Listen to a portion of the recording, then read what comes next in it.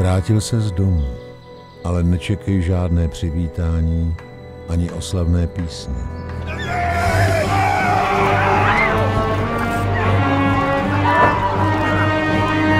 Oni neví, jakou bolestí a utrpením jsi prošel.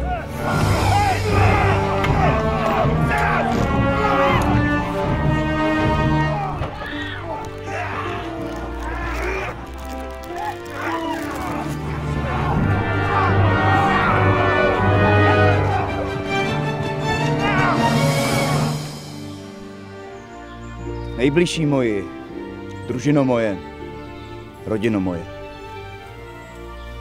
Vím, že mnozí z vás jste si život v lese nezvolili. Vím dobře, že chcete jít zpátky domů.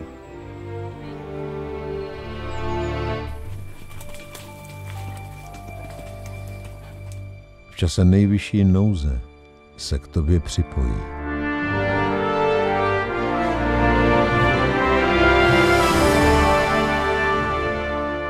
Ahoj, vítám vás u našeho nového projektu Zbojník. Já jsem Leoš Kastner, autor tohoto filmu a rád bych vám nyní představil celý náš projekt, co už máme za sebou, co nás teprve čeká a hlavně proč žádáme o vaši pomoc. Zbojník bude příběh lidového hrdiny, který má svůj předobraz v pověstném Robinu Hoodovi nebo ve slezském zbojníkovi Ondrášovi. Také jsme si vzali příklad z místních lidových pověstí a chceme tak ukázat český region Plzeňích na konci 13. století. Vytvořili jsme kreslené i 3D návrhy památek, které se ve filmu určitě objeví, jako například klášter v Chotěšově, starý kostel v Přešticích, hrad Roupov, anebo třeba tvrz v Řenčích. Máme taky celkem obdivuhodnou podporu historických poradců, jako například magistr Michal Tejček z Domu historie Přešticka, profesor Josef Žemlička z Univerzity Karlovy, anebo Vojta Vrobel, dramaturg, bojový choreograf a odborník na dobové oděvy. Vojtovu skupinu historického šermu Invictus z Plzně jste mohli vidět ve filmech jako Hlas pro římského krále, Jan Hus, Korunní princ, Tři mušketýři nebo Nightfall. Co se všeobecně týče naší filmové tvorby, nejsme žádní nováčci. Náš poslední postapokalyptický film Trashtown se stal ambiciózním projektem v rámci nezávislého filmu. A stejně jako u Trashtownu, i u tohoto projektu si chceme dát velmi záležet na výpravné stránce. V tomto ohledu například zbojnická vesnice v Sukořínském lese, nedaleko Řeneč, kde s pomocí nadšenců vytváříme útočiště družiny Oldřicha z Roupova.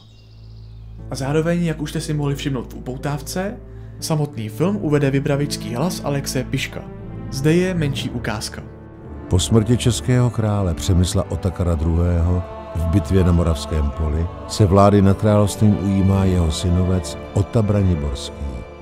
Film Zbojník vzniká za velké podpory Fakulty designu a umění Ladislava Sutnara v Plzni, konkrétně v ateliéru Multilab. Zde, v greenscreenovém studiu, plánujeme vytvářet vizuální efekty do filmových scén, které by jinak byly produkčně i finančně velmi náročné. Vidím vás. O středověkou hudbu k našemu filmu se postará tandem Jan Valta a Adam Sporka, kteří vytvořili naprosto skvělý soundtrack ke středověké hře Kingdom Come Deliverance, což já osobně pokládám za hudební záležitost desetiletí. Máme pro vás nachystáno i spoustu zajímavých odměn, jako například zvětšení v podobě biblické postavy od malířky Elišky Libovické, nebo také meč řádového rytíře od pana Jindřicha Figury. Náš projekt Zbojník bude celovečerní film a na jeho dokončení bude třeba mnoho úsilí a hlavně také financí, což je hlavní důvod, proč jsme zde na Startovači a bez vaší pomoci už to tentokrát zkrátka nedokážeme. Pokud se vám líbí, co vytváříme a zaujal vás náš projekt Zbojník, podpořte nás. My vás naopak budeme aktivně zásobovat všelijakými informacemi a novinkami ohledně našeho projektu. Děkuji za pozornost.